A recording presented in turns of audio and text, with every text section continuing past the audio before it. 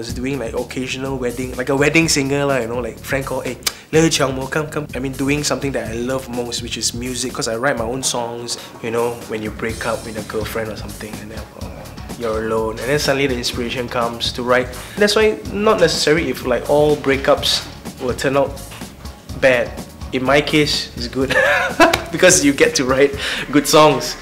For me, it's the mood that comes, that's inspirational. The mood is your inner feeling, is your inner mood that I'm able to write songs. The breakthrough moment in my life was after I joined Astro Talent Quest. I became the champion of Akademi Fantasia first season. After that, my career just took off.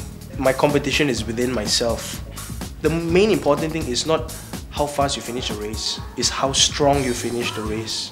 My greatest inspiration, I would say, is of course personally is my mom. I was very self-conscious about my appearance, but she's the first one to come to me and like, Vincent, I know you can do it. I know you can go further. I believe that you can be a star one day. And true enough, my motto is hold on to your dreams and never give up.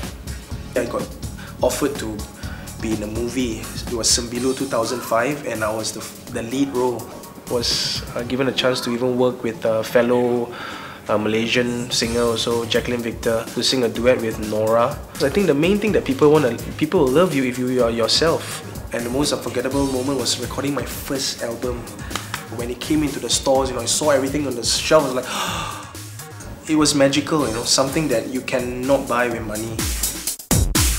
Rise above to me is to overcome everything negative in your life, to overcome your fears, any bad karma there, to overcome obstacles.